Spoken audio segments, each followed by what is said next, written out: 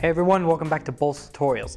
Now today you may notice I'm in a different location. Today I'm in the TV studio here at FCTV at my school and for a change of plans.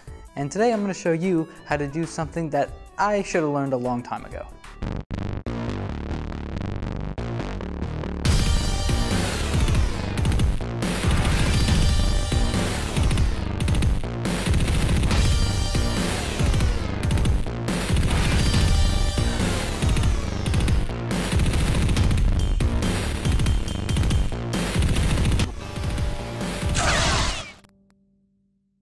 DSLRs have become widely popular amongst low-budget filmmakers.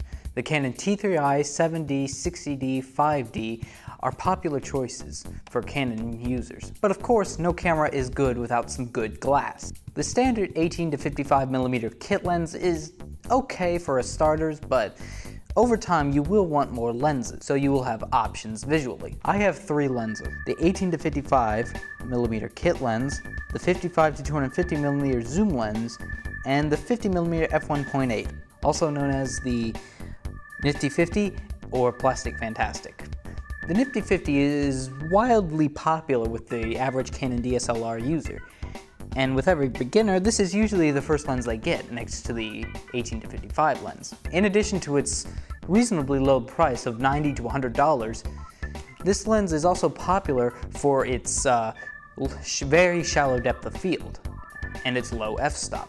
That is, if you know how to control it. When I first got this lens, I noticed that it wasn't shooting at f1.8.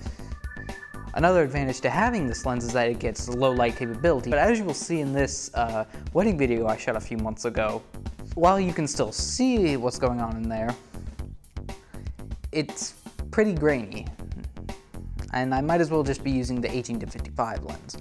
So this video is a tutorial on how to change the aperture on a Canon T3i. I know it's kind of ridiculous that you have to watch a tutorial or even do a tutorial on how to do this, but the instructions or booklet that comes with the camera is crap.